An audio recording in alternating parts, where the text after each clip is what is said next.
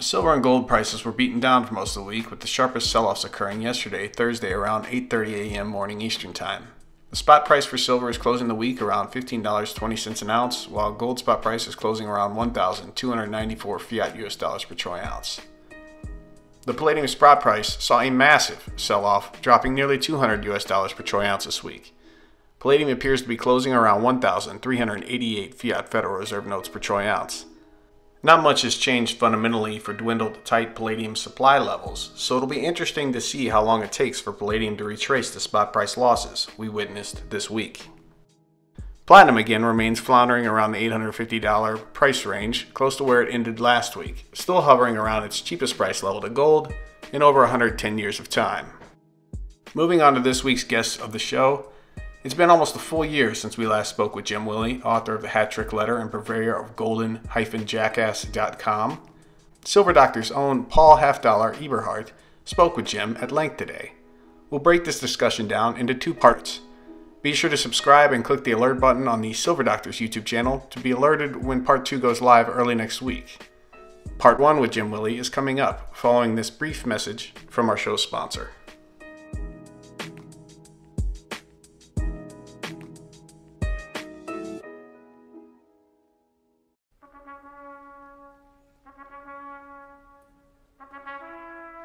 For a limited time, the Austrian Mint and SD Bullion are offering you a Silver Philharmonic Buy 19, Get 1 Free coin deal. Officially issued by this storied 825-year-old European bullion mint.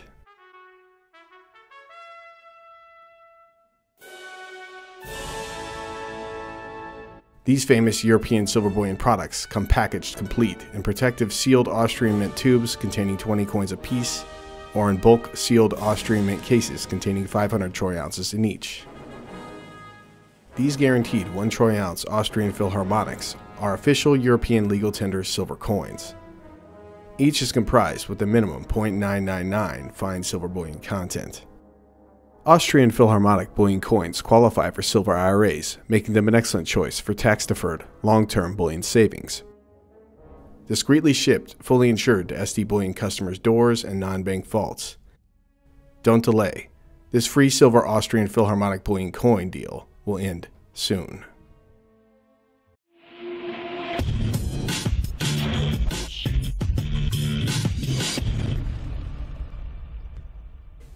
Welcome, gold and silver investors, patriots, preppers, other smart individuals. Today is Friday, March 29th. 2019. This is Metals and Markets. My name is Halfdollar. I will be your host for today's show. Today's guest is a returning guest who needs no introduction other than the fact that his website just got an upgrade. Jim Willie, the Golden Jackass himself, and the website is now golden-jackass. Is that correct, Jim? Yes, it is. And let me just give you a quick update. For the last few years, there's been just, I don't know how to describe it except an explosion of handheld device usage. I had a client provide me information, late last year, and said, Jim, you want to take a guess? At least in Europe, there was a big poll. How much website access was done with handheld devices? And what was the figure 5 years ago? I said, well, I'm thinking 5 years ago it was maybe 15, 20%. Now it's maybe 40%. He said, no, before it was 40%. Now it's 65. Mm-hmm. Yeah. So the majority is from hand. Anyway, the Golden-Jackass is now very friendly to handheld devices. It has a wider format. And I just think it's an overall tremendous upgrade. So that's the basis of the new website. And it's a fellow in Western Europe who's the manager, and he's a software engineer and search, I don't even know what to call it, search technician, marketing analyst. He's a very sharp fellow. Mm-hmm. So that aside, here we are. It has been, I would guess, about 6 years since we've had, 5 or 6 years, since we've been involved in this pretty enduring, painful gold market correction. And there might be some Elliott Wave fanatics out there. I don't disparage them at all. There's a lot of legitimacy to it.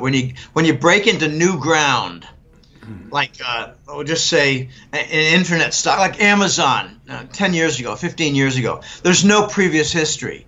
So what governs the big movements in sequence with waves and corrections and big gains? Elliott wave seems to govern that very well. I think we've been involved in a 5-6 year Elliott fourth wave correction. And they don't get big signals with banners and trumpets that it's all ending, we're getting ready to do another nice big move up. So what you have to do is you have to look for the dollar signals. And that's what I do. For the last 2 years, it's been really since the Ukraine war. Ukraine war was a seminal event. That was a major broadcast to the world, well, our world, planet Earth, that the United States has no interest in the global community at all, only in more hegemony, parasitic, fraudulent activity to defend their system. And you know, very little known, Paul. Oh, I'm sorry, $50. Reminds me of the guy named 50 Cent. He's a black actor. He's a lot of fun. He is. That's right. Although those are just copper pennies when you add up 50 cents. Okay, 50 copper pennies. You're a $50. Okay. That's right. That's 90%, Jim. There's a factor that's not well known, preliminary by a month or two to the Ukraine war, and that was the United States was a signatory on something like 100-nation accord for the global financial reset, to move away from the dollar as the global currency reserve, move away from trade payment being exclusively in treasury bills, move away from the dollar and the treasury bond being the global currency reserve and banking system, and just move away from the dollar, move toward the gold standard in various agreed upon steps. Okay. And the United States violated the agreement, which was not well publicized. The agreement wasn't publicized, and nor was the cancellation, expunging, violation of this agreement, because the United States, with the help of Israel, created the Ukraine war. They did the Maidan massacre, the Maidan uprising. They passed out 1,000 vials of methamphetamine in the square and had police on the rooftops killing people in order to create the chaos. That was done by the Langley boys and the security agency beginning with an M out of that little nation in the northeast corner of the Mediterranean, whose name I really don't care to mention much because they're behind the death threats that I received in 2006. Okay, so there's big resistance, and there has been for months and years, for the reset.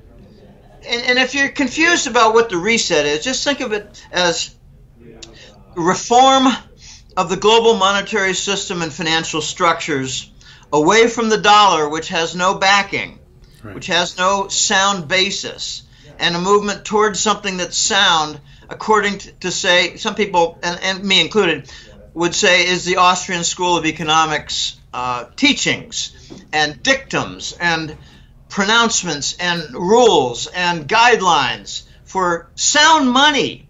We don't have sound money, and therefore we're having a colossal suffocation globally of debt. And gosh, I have to mention the debt from the United States. Okay, now you may not like this comment, but it's my reality. I have a lifelong problem of tickly nose and allergies. I go like this a lot, and some idiots say, "Oh, Jim, you got a cocaine problem." No, you idiot. I've got an allergy problem and a tickly nose. Can you deal with it? So, you know, pardon me, when I talk a lot, my nose moves, and I get a tickly nose. Okay. Not a problem. The trolls lash out at me with every article that I write as well, Jim. Okay. All right. There's a sequence in progress. It's powerful. It has many sides. It's all non-dollar. But let me offer a preface of the U.S. government and the national finances. Okay. We just had an announcement of recent U.S. government deficit, and it's really jumped. And it's for 5 months. So if you extrapolate, and for people who don't know what that means, you take 5 months, you take the average of that, and you multiply by 12. Okay, it's not very complicated. It's just a forward movement. If we're on this trajectory, where are we looking? Where do we sit at 12 months? We're sitting at $1.3 trillion in deficit. So we'll be moving from 22 to 23.5 trillion. Okay, there's an impression around the world that they'll never be paid back on their treasury bonds. That's why they're dumping the treasuries. And they're also noticing that the Wall Street banks are committing unspeakable fraud with the treasuries. And they're also noticing that the U.S. government is paying for its deficit by printing money, which is what African and South American countries have done with disastrous results. All right, so we've got a deficit that is not being managed. Now remember, Trump came in 2016 with a campaign promise to redo, rework, reset U.S. industrial base. That is a gigantic campaign promise broken. His first act indeed was to increase the military budget by $130 billion after promising to reduce it. So we know who controls the Trump presidency. It's Wall Street and the Pentagon, along with that little nation in the southeast corner of the Mediterranean, whose agent, Jared Kushner, is not a good guy. Okay, so that's the deficit. How about the trade debt, the trade gap?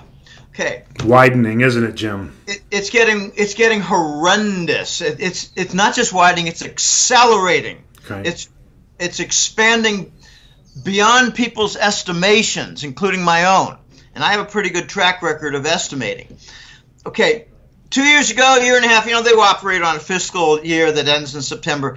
We had a $650 billion trade gap. Okay, and then suddenly there's new numbers that it's 700 last year or 720. Now we're on track for $920 billion. Now let me give people an idea of the consequence of such a gigantic, unresolvable trade gap because we've not reworked and rebuilt our industry. We still enjoy the offshoring benefits. Okay, this is microeconomics destroying macroeconomics. Let me explain that quickly.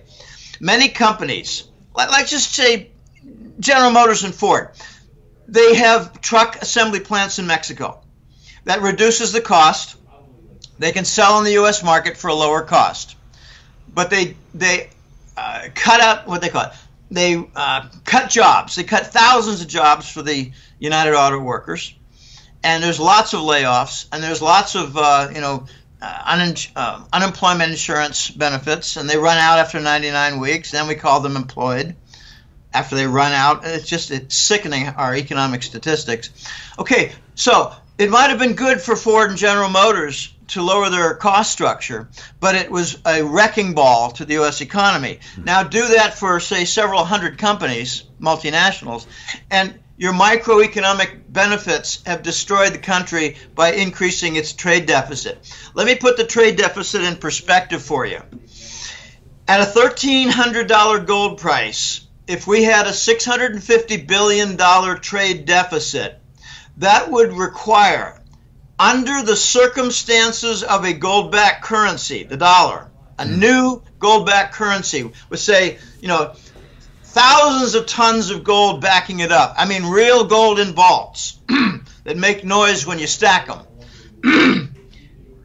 The $650 billion would translate to 13,000 tons of gold forfeited. The U.S. doesn't have 13,000 tons of gold last time I checked, Jim. No. Well, we have zero. Remember, I said if we have a gold-backed new dollar, then the trade debt from 2 years ago, a year and a half ago, would require the forfeiture of 13,000 tons of gold in the first year. And some people say, oh, Jim, but you don't understand the gold price can rise. I said, yeah, I do. I'm a mathematician. If they double the gold price, that means in 2 years, we lose 13,000 tons of gold. Okay, now, increase it by 50%. We've gone from 650 to 920. It's not quite 50%. That means if the gold price stays where it is, at 1,300, in the first year, we will forfeit 19,000 tons of gold. We're working in the wrong direction, and Trump might be recovering the stolen Fort Knox gold it was done by Rubin, Clinton, Papa Bush, Wall Street, Langley, and the new president in the White House, Clinton. Gosh, I hope these Clintons go away, get put in the ground soon. There was another Clinton murder just 2 weeks ago. Again, ready to testify before the Congress. That's a prescription for death by murder. All right, so the United States is not ready for a gold standard. Now, this is a very important point. Since we're not ready, and since if we do come up with the gold, we will lose it right away, we will not pursue the gold standard. What I'm pointing to now is a forecast, and it's coming into full view, of a dual universe. Now, you may recall some forecasts that I had from 2015, 16, 17. I would say the dollar's going to rise, then rise some more, then vanish. I think you used to say it would shoot up like a firework into the air and then just vanish. Like explode like a firework. Is that what you used to say? Well, I didn't use that metaphor, but that's the same point. It would just vanish because of the destructive influence of having risen so much. Okay. Let me give you an example of some smaller countries. Turkey, Brazil, and the Dominican Republic. I know a good deal about Dominican Republic because I got a lady friend who comes from there, and I get little reports about, food price rising. And I said, why the food price rising? She said, because the Dominican dollar has gone down 30% since 2015. Right, because that's a good point, Jim, because when you're talking about the dollar rising, you're not talking about inflation, you're talking about the dollar getting stronger, correct? I don't like to use the word stronger. I like to say the dollar's trading at a higher mark. Okay. Now, why would other countries like Turkey, Brazil, and Dominican Republic have their currency go down? It's not that they're weaker. The United States has the weakest economy perhaps in the entire world as far as fundamentals are concerned. Remember, I just cited the $920 billion trade deficit and a $1.2 trillion federal deficit. It's a $2 trillion deficit per year in total. Does any other nation have such numbers? Yet the dollar's rising. I don't say it's strengthening. I say it's rising. Okay. It's rising because we're able to print money and to support it. The Turks cannot. The Brazilians cannot. The Dominicans cannot. Therefore, their food prices are rising and we're wrecking their economies. Okay, so the United States is not prepared for a gold standard, and we're going to do our dead level best to ensure that the dollar continues. Okay. In trade usage and in banking usage for as many countries as we can manage to convince or coerce. Okay. Now, Jim, let me stop you right there. When you're talking about trying to continue it for as long as we can, for as long as they can. Now, I'm looking at things going on, and it seems like every single month I'm seeing a crisis in the gold market. 1 month, Australia's missing 80 tons of gold. 1 month we're hearing about, I don't know whose gold it was, ISIS gold in Syria, something about tons of gold stolen. Now we're hearing about Citigroup selling Venezuelan gold. My point is that every month there seems to be a crisis in the gold market, and every month I'm seeing China and Russia add to their numbers of gold. And are these the types of things that are happening because, as you say, it's just one of the ways that they can maintain this dollar for just a little while longer? We need to steal the gold in order to maintain the dollar. Okay. It is so simple. We need war in order to create the chaos, in order to create the conditions for stealing gold. We stole 110 tons of Iraqi gold. We stole 144 tons of Libyan gold. We stole 40 tons of Ukrainian gold. We stole 40 tons of Venezuelan gold. Yet we put out propaganda that gold is a dead asset. If it's so dead, why do we work so hard to steal it? That's right. And why are those numbers correlating interestingly, curiously, with the amount that China and Russia are stacking every month? 40 tons of gold stolen from this country, Russia adds 40 tons of gold this month. These things are just kind of forming these pictures that are coming into focus that say the world is moving away from the dollar and there's not a lot of months left because every month there's a crisis, it seems to me. Is my logic there correct, Jim? No, your logic is good, but I don't follow the granular arguments like, oh gosh, Venezuela lost 40, but Russia's up 40. It's really not that simple. It's more like there's a lot of stolen gold everywhere in the West, and there's a lot of increases in the East. And, you know, in a macro calculation on a napkin, yeah, they might match up pretty well. But the Russians... Okay, this is very important. In 2015, the Russians set up with China, might have been 2014, the Holy Grail energy deal. It was a $230 billion, 10 to 20-year contract to buy Russian oil from China buying Russian oil. Okay. Got confused with my buy there. It was a big contract set up by the two for China to buy Russian oil. Now, shortly after that was set up, China created the gold oil contract in Shanghai, futures contract. Russia's been using it. They sell China the oil. They receive RMB. They go straight to the Shanghai futures contract, and they redeem with gold. Okay, it's an oil RMB contract, and then they use that contract with the oil gold contract. Now they completed the triangle. Okay. In March of last year, there's the oil RMB contract. So now we have oil, gold, RMB in the triangle in Shanghai.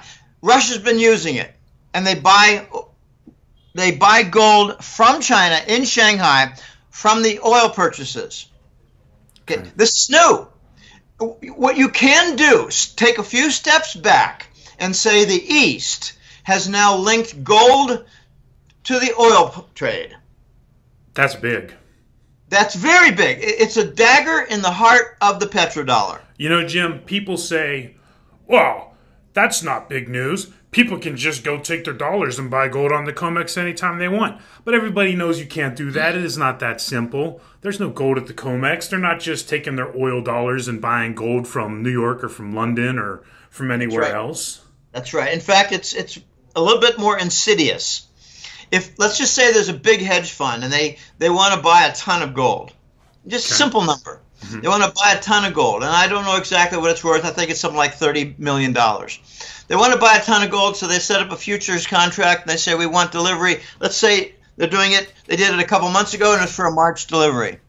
They go to the COMEX and say, we got these contracts. We want to buy a ton of gold, and they say, sorry, you can't. You got to roll it over.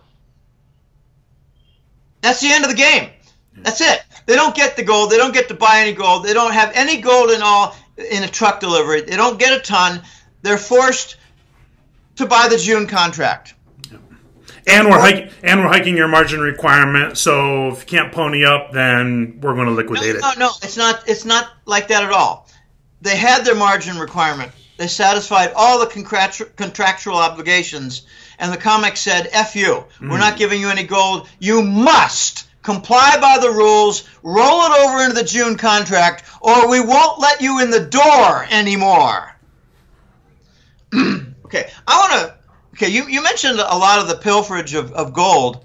That is to sustain the gold market, where they must, in London, come up with some gold or suffer a big default. I want to have one example. Okay, there's a group of nations, Austria, Netherlands, Germany. They form what the Voice calls the nucleus of Central Europe. And he believes that they're going to stick together and boot out the southern broken pigs nations of Portugal, Italy, Greece, and Spain, because they're all indebted and they can't resolve their debt. They can't get out of the trade deficits. They can't get out of the government deficits. They're in a bind just like the United States. If you want a list of similar countries to the United States for wretched fundamentals, look no further than Portugal, Italy, Greece, and Spain, the broken pigs nations. Okay, Germany requested, this was around, I think it was around 2008, following Lehman, they immediately looked to retrieve and repatriate their gold from the New York Fed. It was something on the order of 250 tons.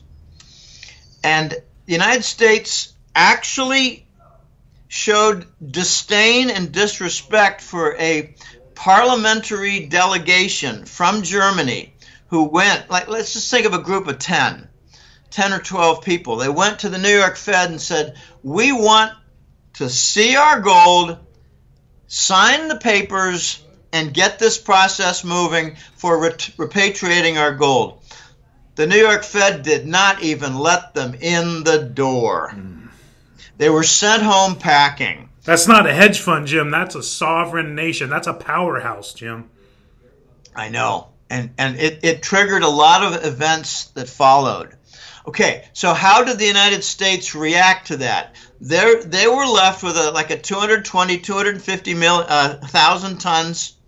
I'm sorry, 250 tons of gold.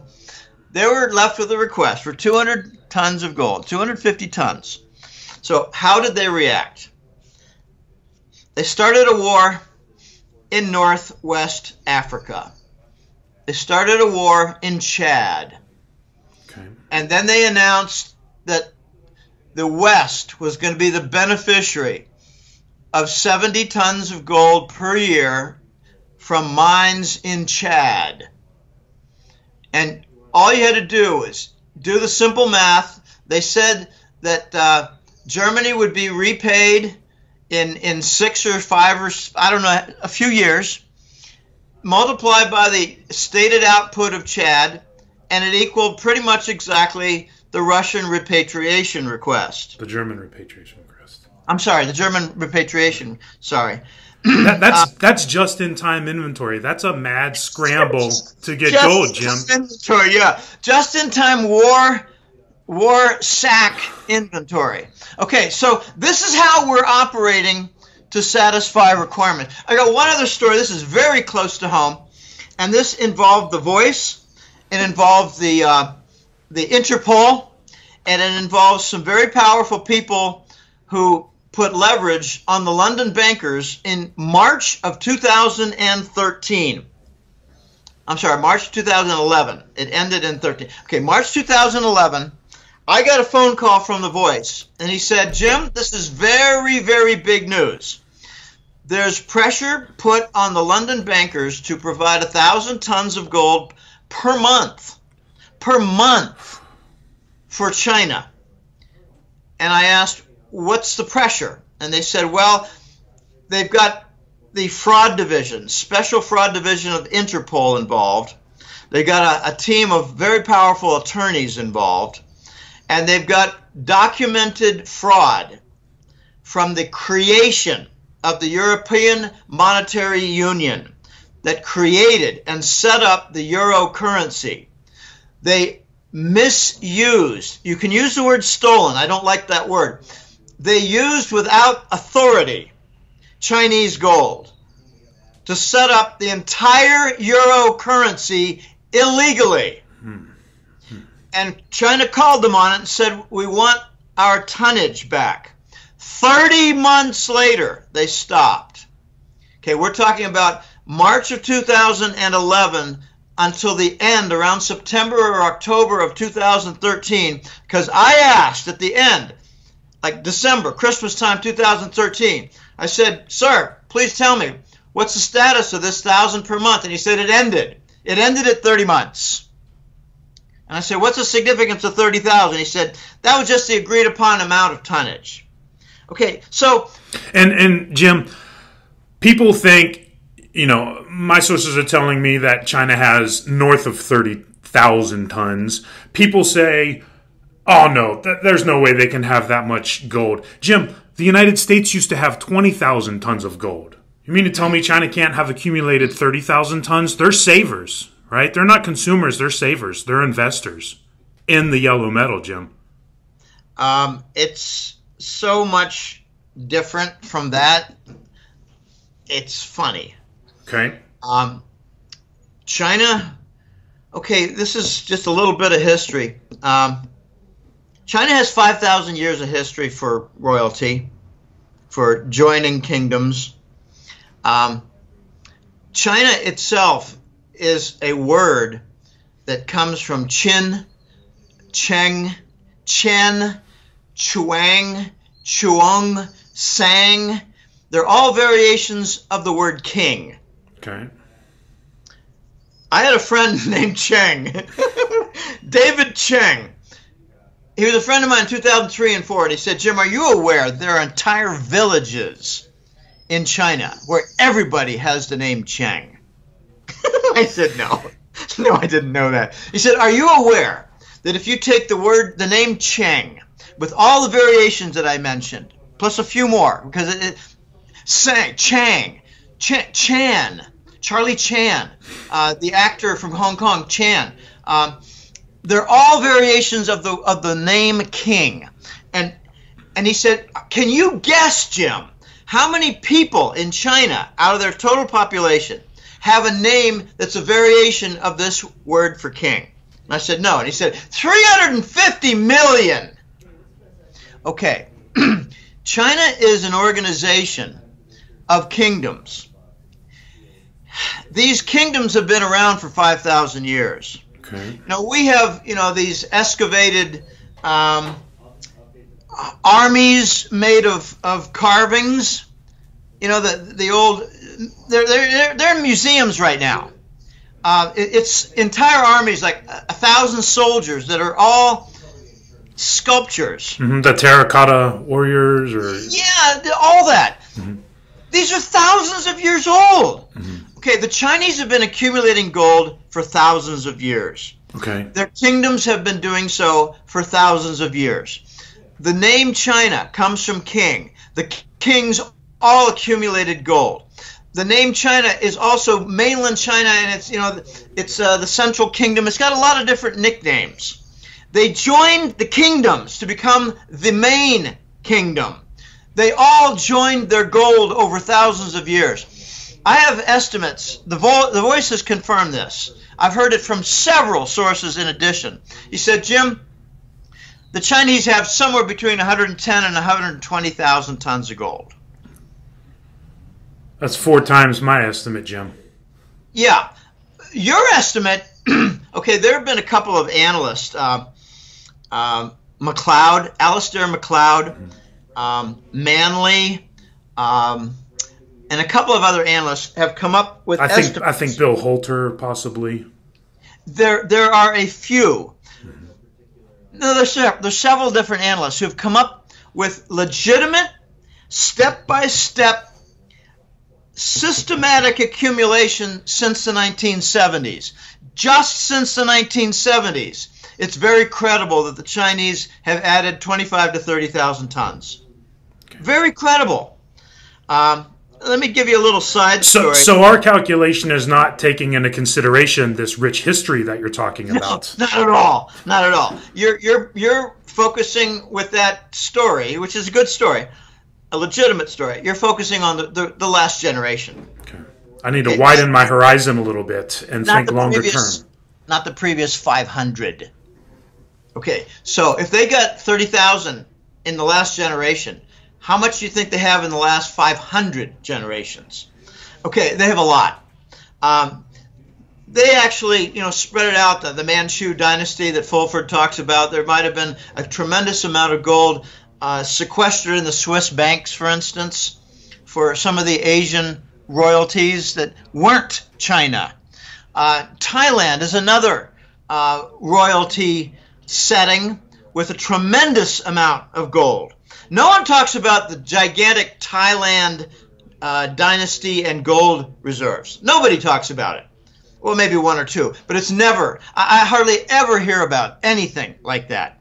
We do hear about Indonesia being a nice hidey hole for a lot of stolen gold. You know, the Pacific Rim is perfect for hiding stuff. It's endless. It's got thousands of islands. I mean, we have the Caribbean. We have the Caribbean with a couple hundred islands. The Pacific Rim has maybe 2,000 islands. The entire Philippines. It's called the Philippines because it's the Philippine Islands. Okay, I got a little side story for you. It's gold history. And this is not told in the West, except maybe in the Hetrick Letter and a few other publications that seem to have their facts and figures correct and their heads screwed on. In 1999, everybody knows that Hong Kong was handed back to the Chinese from the British. The 100-year colony contract ended. But they don't know the side deals. They just figured, oh, we hand it over and, wow, that's the end of it. No, that's the beginning of it. There were side deals. The West, just think the massive multinational corporations who some people say control the governments of U.S. and Great Britain. It's called the United Kingdom. And that's largely true. Add in the central bankers and they control the governments. Okay, so what was the deal? We handed over Hong Kong. It's hard to call it handed over. They retrieved their colony. And we acquiesced with a contract. But we had requirements. We said to them, we'll invest a lot in China and help China to reindustrialize. Not reindustrialize, but industrialize. And we'll promise, tens of billions in corporate foreign direct investment. Think of it as CapEx, plant and equipment. Right. And we'll be very generous in transfer of technology. Not completely generous. As you're seeing now, we're fighting over Huawei and ZTE super chips. Okay, so we promised to have a big investment. Just in 2002 and 3, it was $23 billion. From the United States and Canada. Just 2 years, $23 billion. There was another deal. The United States said, we want to lease 5,000 tons of gold. And China said, okay, but we're going to do some stipulation and some securitizing of that 5,000 tons. So they did. They created, it's another IRS. It's an interest, okay, it's not the interest rate swap derivative. But it's an IRS macro secure stream bond. Okay, what you do, just think of your mortgages. I'm going to go from micro to macro. Micro level, you got a group of 100 mortgages. You put them together, you got a secure stream of payments each month. Of course, there are little default rates, whatever. But you've got the secure stream of 100 mortgages. You create a bond on it. It's called a mortgage bond, and it's called secure stream mortgage bond. Okay, that's the micro example. That was full of fraud in 2003, 4, 5, and 6, and that all blew up with Lehman. Okay, aside from that, we created an IRS macro secure stream bond, and that securitized and collateralized the gold lease from China of 5,000 tons. And we reneged on it. Okay. We defaulted. And in 2005, the Chinese said, you've defaulted. The United States said, yeah, F you. What are you going to do? So in 2006, China announced, we are going to focus on our U.S. dollar-based bonds in our Forex account. We are going to focus on treasuries. United States defaulted on the bond. And the Chinese said we're going to focus on treasury bonds in our Forex holdings of dollar-based assets. I read between the lines. I talked to a few smart people. And then I read the confirmation. The Chinese are selling Fannie Mae bonds. That was 2006. Can you think of an event that happened in 07 and 08 that might have been a climax to that lit fuse? Right. The Chinese started the explosion of the subprime mortgage bonds. Okay, so they announced they were going to focus on holding just treasuries. Therefore, the mathematician says, what are you dumping? It's the mortgage bonds. Okay, now move forward to 2012. After QE, you know, the hypermonetary inflation of unsterilized type. Oh gosh, that's a mouthful. Unsterilized. In other words, we're going to print money, cover U.S. government debt, and not draw funds elsewhere from the banking industry. That's what Africa did with a bad result. That's what South America did with a bad result. But we're doing it because we're the exceptional nation. And now we call it MMT, Modern Monetary Theory. Right. And wrap it in a bow. And it's all blowing up. Okay, but I'm pointing to 2012. Something happened. Okay. We launched QE. Then we had QE 2.5 or QE Lite. Bernanke announced that China was going to be converting their long-term treasuries to short-term treasuries. Okay. That was QE. Some call it QE Lite. Some call it QE Q.5. What was that all about? Okay, first the Chinese were reneged upon. Then they announced on the gold lease, 5,000 tons or so.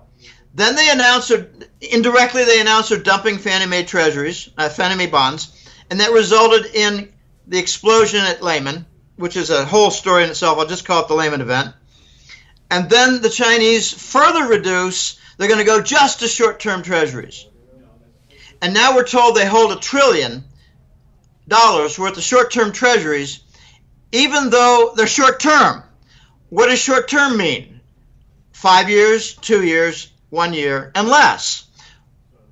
And we're told, well, they're waiting for the duration, the maturation of those bonds.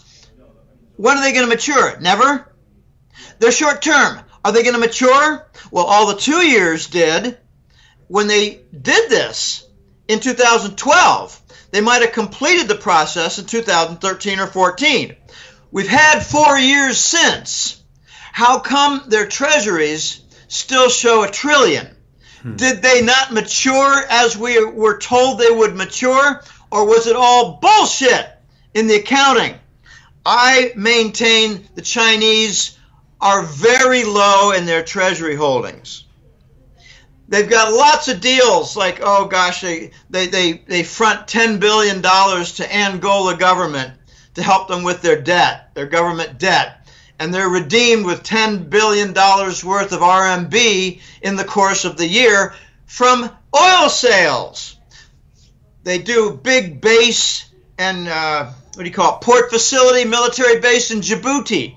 It costs a couple of cool billion. They do all these different things in Kenya, in Rwanda. They're doing all kinds of things. They're doing community centers in Nigeria. They're doing all kinds of things. They're spending their money, yet they're still holding $1 trillion. I think they're stuck on $1 trillion with the agreement that the accounting will always show $1 trillion. I think they've done swaps for whatever they've got left. I'll go out on a limb and say they're nearly net zero US dollars. They already moved to short term in 2012 and 13. We analyzed and said, well, they're going to allow maturity of their bonds and not renew, not, roll it over. Did they or did they not? And, we hear all these stories. Okay, they bought another $20 billion last month in treasury bonds. Yeah, okay, fine. I think they are buying some, but I think they're redeeming it in gold. And they're not telling us about it, and that's part of the agreement. They might actually have some treasury bonds from recent purchases. The best way to keep the game going and to keep the available gold on the ramps to ship to China is to continue buy treasury. So I'm a bit contradictory here. I think there's a big effort in the last several years to reduce their liability for treasuries and dollar-based bonds. But at the same time, there's also an initiative to continue the game and continue to buy more treasuries. But are they not converting the treasuries to commercial office buildings in the United States? They own 1/3 of all the commercial buildings in something like 20 or 30 major U.S. cities. They're doing the same in London. They're doing the same in Europe. They're doing the same in Japan. Maybe not Japan. In the Pacific Rim. Okay, so they're investing. I maintain they don't have $1 trillion in treasuries. Okay, fine. Jim, they've taken their bonds, they've taken their dollars, and they've converted them into real things. Real estate, gold. And this is a lot of dollars that are swirling around in the world. If they're buying commercial office property in the United States, if they're making direct investments in various African nations, there are a lot of storm clouds forming with a whole lot of dollars that are about to rain down on the United States, Jim. Well, more like rain down on the treasury bond market, but maybe not necessarily on the United States. Yeah, okay. I'm just picking at words here. Don't leave out the ports in Greece that the Chinese bought, and they just made a new memorandum of understanding to buy Italian ports. So this is American investment, European investment, African investment. Jim, what do you say to the people when I talk to people that don't really understand money, and I talk about the fact that our money's not backed by gold and silver anymore and all fiat currencies die? I inevitably get, that's never going to happen to the dollar. It's already happening to the dollar. That's what I'm hearing you say right now, Jim. Can you explain what this means for people who bust their ass to earn dollars that every month don't even stretch as far? What is coming to these people, Jim? Okay. U.S. citizens are treated to probably the worst, the most biased and tilted mainstream news in the entire industrialized world of 20 nations. You can go to Finland and get better quality news. You can go to Luxembourg. You can go to Portugal and get better quality news. It's incredibly controlled and tilted. When I talk to tourists, this is a strange thing to say, but several years ago, I turned sour on the Americans in Costa Rica. I got swindled by a couple. One was a friend of mine. I concluded that out of 10 Americans, 8 are pretty much worthless. They're drunks. They're dumb. They come here to, the skin trade. They come here to defraud people. They come here as confidential informants after getting into tax trouble in the United States. I know 2 of them. So I decided to stay away from them. I have 2 or 3 American friends. I have a couple of Canadian friends, one in particular. I stay away from Americans, but I still sample opinions from Americans. At a sports bar, like last night, watching the Michigan game. Wow, what a surprise. 16, 18 first half points? Are you kidding me? So I got into a conversation with a guy who was watching the game. I could have asked him, but that's a typical sort of person that I ask. In the past, not this guy, I get tired of that. I didn't even want to bother asking him about dollar. I wanted to watch the game. I wanted to have a drink. I don't drink alcohol. I had a juice drink. They got great juices here in Costa Rica. All right, so my point is that I've sampled probably 50 opinions in the last few years. I asked them, what do you think's happening with the dollar? I said, the dollar's strong, man. I mean, we rule, man. We rule. We rule. We rule. I go, yeah, are you drunk? No. I only had a couple beers. What do you mean we rule? Oh, the dollar's accepted everywhere. I said, oh, really? Why are they dumping them in Russia? Oh, fuck Russia. Yeah, okay, right. Why are they dumping them in China? Oh, no, China's like, we own China, man. Are you kidding me? We buy all their shit. Okay, I talk with dumb Americans. The majority are dumb. I asked them, are you aware of the Asian Infrastructure Investment Bank, the AIIB? That was 3 years ago. No, what's that? I said, I don't know, it's about 40 nations looking to industrialize and set up bridges and railroads and port facilities and infrastructure. What's infrastructure? and they're doing it without using the dollar. Now, in the last 2 years, I asked, are you familiar with the Belt and Road Initiative? No, what's that? What? I don't deal with fashion. What are you talking about? No, it's not a belt. It's the Chinese and their multi-trillion-dollar infrastructure projects that have something like 100 nations signed. Oh, I don't know about that. I said, then why do you think the dollar rules? Because it's accepted everywhere, and it's strong, man. It's strong. Look, I buy more in Costa Rica now than I did 2 years ago. I said, yeah, it has a higher exchange rate. Does that mean it's strong? And he said, well, obviously, yeah. What's your problem? I said, well, I don't know. I'm just a dumb economist. Okay, so I haven't encountered any Americans who know about the non-dollar platforms. I haven't encountered any Americans who understand the Chinese have drawn down by 50% their U.S. dollar holdings, Forex holdings. I haven't encountered any Americans who know what Forex foreign holdings are. I haven't encountered any Americans who understand that the dollar and treasury bonds serve as the basis and foundation of foreign banking systems. I haven't encountered any Americans who understand that the treasury bills are used in trade payment, and that's changing. I haven't encountered any Americans who know jack shit. That's my point. I have an analogy for that.